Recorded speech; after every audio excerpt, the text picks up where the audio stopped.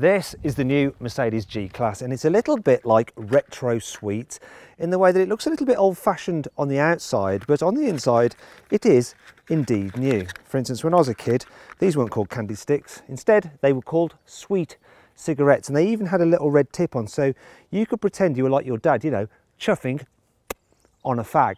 Now, if you're American, that phrase will mean something completely different than if you're British. So this car, it looks like the original G-Class, which was actually first released in 1979. So you've got the indicators on the top of the wings, you've got that slab-sided body, you've got a big spare wheel on the back of the car, and look at this. You've got exposed hinges and old-fashioned door handles. The first thing to note about this G-Class is that it's a very tall car, so it's a bit of a shame that it doesn't have a grab handle there like some other SUVs to help you get in, because you have to kind of haul yourself up like that using the wheel. Thankfully, there is a grab handle like in the old G-Wagon for your passenger, and they'll probably need that to give them something to hold on to when you go off-roading. No more on that later. So, like I was saying, this car's got a retro exterior design, but here on the inside, it's completely modern. And the interior is dominated by these two huge digital screens. So the one for the driver on this G63, which is standard by the way on this particular car, you can swipe through different menus and views. You can even change the look between sport, classic, and something called progressive. I think I'll stick with the sport. I can also control the main infotainment functions through this system as well, or through the big screen here, though I operate that using the left-sided button, and yeah, you can swipe through all the different menus, it's all very easy to do. Or I can use this swivel wheel down here and the touchpad to input stuff, but that's not so easy to do because the layout's a bit awkward to operate, and there are of course voice commands as well if you want to use those instead. It's a little bit of a shame that it doesn't have Mercedes' latest MBUX operating system, because that is really good. You get it in the A-Class, but you don't get it in this. You do have Android Auto and Apple CarPlay as standard, and it's that easy to use. You just plug in your phone and it comes up. The only problem is that you then don't get the full screen. You only get part of the screen. The rest of it is just like blank with Android Auto written on it. Also, I've noticed with this particular car that it sometimes just randomly disconnects. You have to reconnect it, or when you listen to Spotify, it sometimes just clips the track, so it's like it just loses connection for a split second, which is a little bit annoying. I'll tell you something else that's a little bit annoying as well. Your cable for this, which leads into the central cubby, there's no actual place for you to thread it through. You can, I suppose, squeeze it through there, but it's like Mercedes haven't really thought about that particularly. Oh dear. It's a shame as well, because the cubby is actually a decent size. Look, you can store lots of different things in there. The glove box, that's reasonable as well. There's some little coin holders there, though the type of people who are going to drive this car more like to put the sovereigns for their rings in there. Other cubby space are pretty good. Look, door bins, I can fit 1, 2 and 3 bottles in there, and generally actually the quality in this car is really, really nice. If you have a look around, it just feels high class. So you've got metallic switches here for the climate control. I've got an IWC clock down here. You've got metallic trim about the place. It feels very nice, as do the solid metal paddle shifters for the automatic gearbox. I like the wood trim effect on this car as well. However, there are a few pieces that just let the side down a touch. The window switches, they're cheap plastic, whereas in the S-Class, which is a less expensive vehicle, they're metallic. Also, look at this. The sun visor is like something out of a £15,000 car, not a 150 grand car. Then look at the cheap plastic here. That's awful. What were they thinking about fitting that there? But then the rest of it is lovely. And you get Nappa leather as standard, though these are the uprated Nappa leather seats with quilted effect and extended leather throughout the cabin. So you get leather up here on the dash, you get it all the way down here, you get these quilted inserts there. There's leather even down here on the lower part of the door. It's lovely, but that upgrade does cost a lot. It's £5,000. And one option I wouldn't spend extra on this car is the AMG driver's package, because what it does is increase the car's top speed from 137 miles an hour to just 149, but it costs £2,000. And actually you don't really need to spend on any options, because this car is so well equipped. For instance, as standard, you get adaptive LED headlights, you get 20-inch alloy wheels, you get adjustable suspension, you also get heated and cooled front seats, whether you want a hot ass or a cold bot, you can decide. You also get a 360-degree camera and a glass sunroof. One option you may want though is adjustable lumbar support for your back, because it doesn't come as standard, which is a little bit odd on a car of this kind of price, especially when you get things like electric steering column. There is absolutely loads of adjustment in it. In fact, this new G-Class is actually longer, wider and taller than the old one. It means there's loads more space here in the front, and even if you're small, you can really jack up the seat to get a good view out. And there's still plenty of headroom. If you're really tall, you can go lower. But what's it like in the back? Because the old car was absolutely terrible.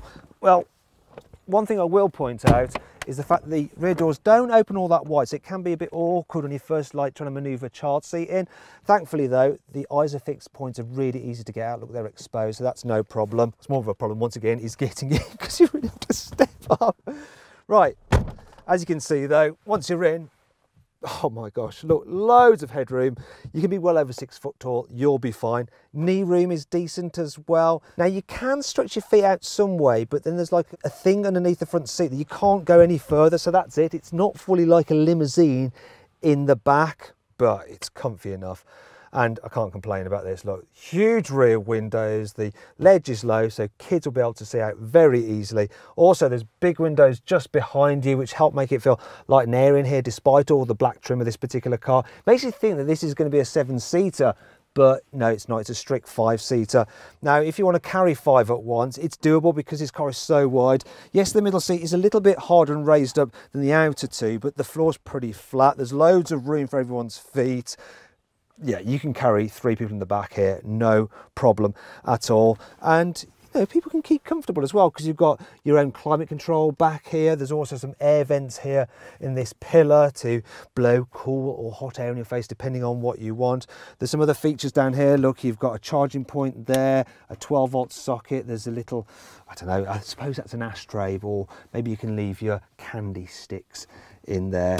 In terms of other storage, well, you have some airplane style pockets on the back of the front seat, so they do feel a little bit flimsy. You've got some big door bins down here, once again more than enough space for a small bottle such as this. And there's some other creature comforts as well. For instance, look, I've got heated rear seats here, and the quality back here, you know, it's the same as in the front. You don't feel like you're in the cheap seats.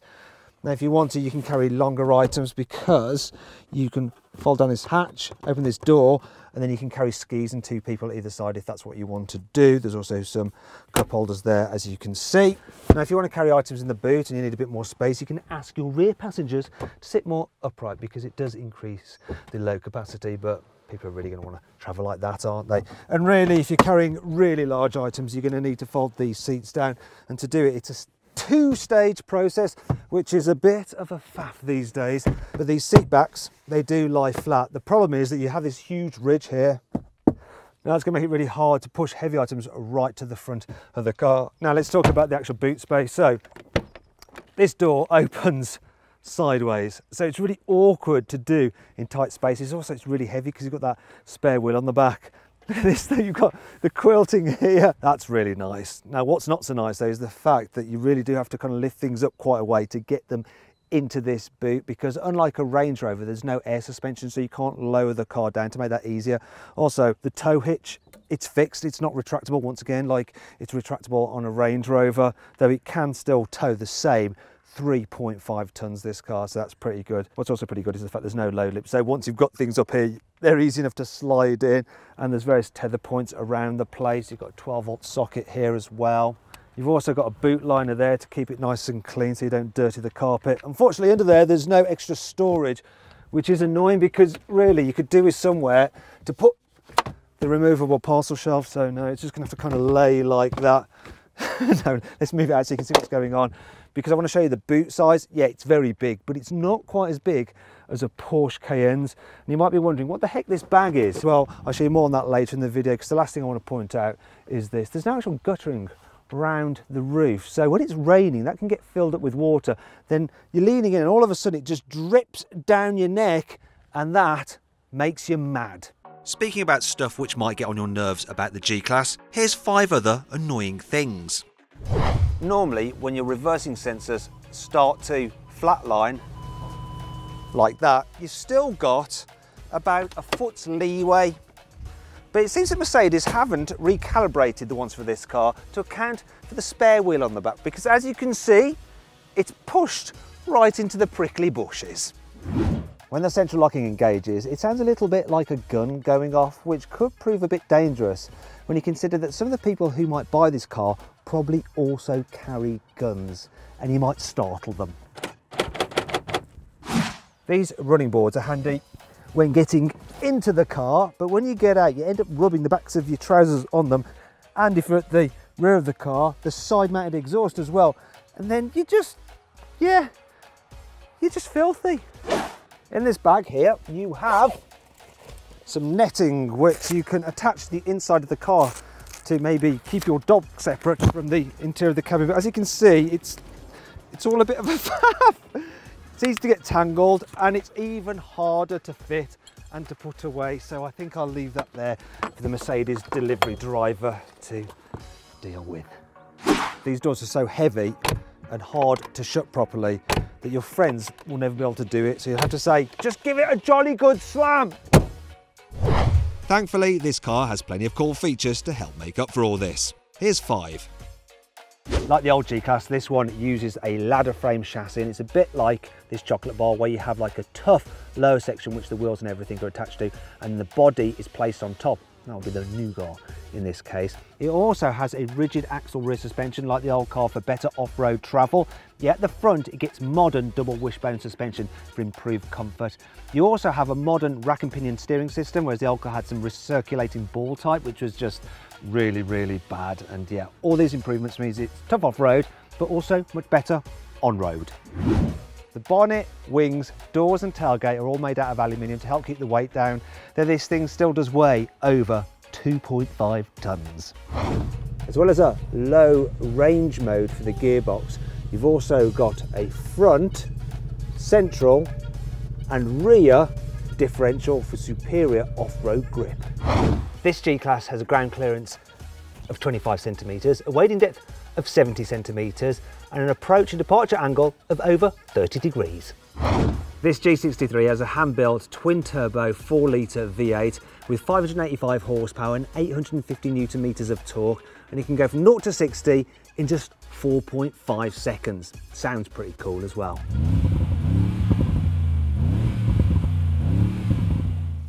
Performance from this big thing is incredible. I timed it from 0 to 60 miles an hour in just 4.3 seconds. That's quicker than a Range Rover Sport SVR. Flooring the throttle in this thing, it's like a dragster on stilts. The bonnet rises almost like a powerboat, and then it just buggers off down the road like a bull mastiff that's just spotted a cat, and it drags you along behind it by the leash, whether you like it or not. Thankfully though, it does have the agility to cope with its performance, unlike the old G63, which is a bit like piloting a jet-powered jelly down the road, because if you made a sudden import, then it would throw a complete wobbly and get confused and wouldn't know what to do, whereas this one doesn't. So if you need to brake to avoid hitting something, it will stop. If you need to steer around an obstacle, it will respond and change direction. The steering just works like that in a normal car, and it feels like it too, rather than just being something to hold on to. Of course, if you go into a corner too quickly, this thing will start to run wide, but considering it weighs about as much as a fully grown white male rhinoceros, it handles pretty well. Now, you can put it into different modes with the drive select button and put it into sports if you want to, and that will do things like sharpen the throttle response. It will make the engine sound a little bit more angry. It will also sharpen the shifts from the excellent 9-speed automatic gearbox, but it also stiffens up the suspension. That's not great because already the car feels pretty firm. So obviously, because it's a big, tall, heavy vehicle, they've had to fit it with some stiff springs to stop it leaning in the bends like a drunk at a bar. The problem with that is that whenever you go over a bump, any bump, you feel it. It comes through to the cabin. I wouldn't say it was harsh, but the car is constantly fidgeting about beneath you. It's almost like you're sat on a washing machine on spin cycle. It does get better when you go on the motorway. It sort of calms down, and it's actually all right to travel on the motorway with this thing. I mean, for something that is about as aerodynamic as Buckingham Palace, you don't really get much wind noise. I mean, that's probably because you've got double glazing. Thing is though, I've just been down the motorway for 2 hours and cruising at a steady speed, and I'm only returning 18 miles to the gallon. Not great, but I suppose if you can afford this car, you don't really care, do you?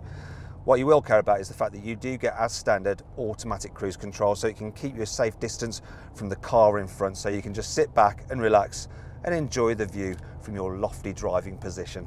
The raised driving position is particularly good when you're driving in town, because you can even look down on people in Range Rovers.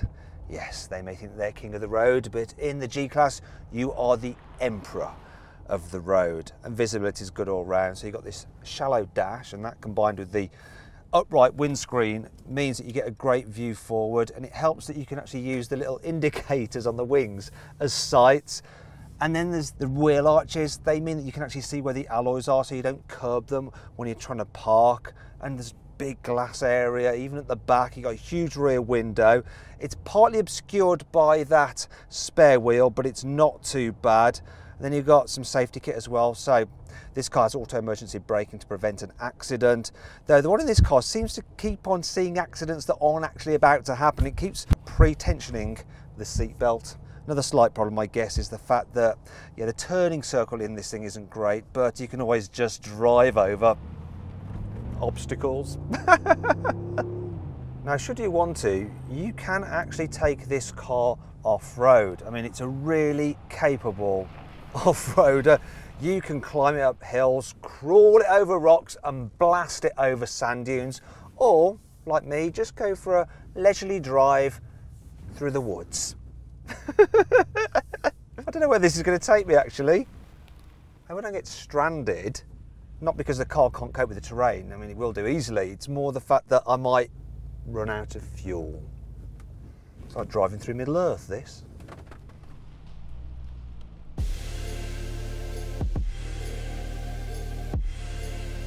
So then, what's my verdict on the new G-Class? Well, it's completely different to my normal verdicts. You see, for most people, I would say avoid it, because there are better premium SUVs out there.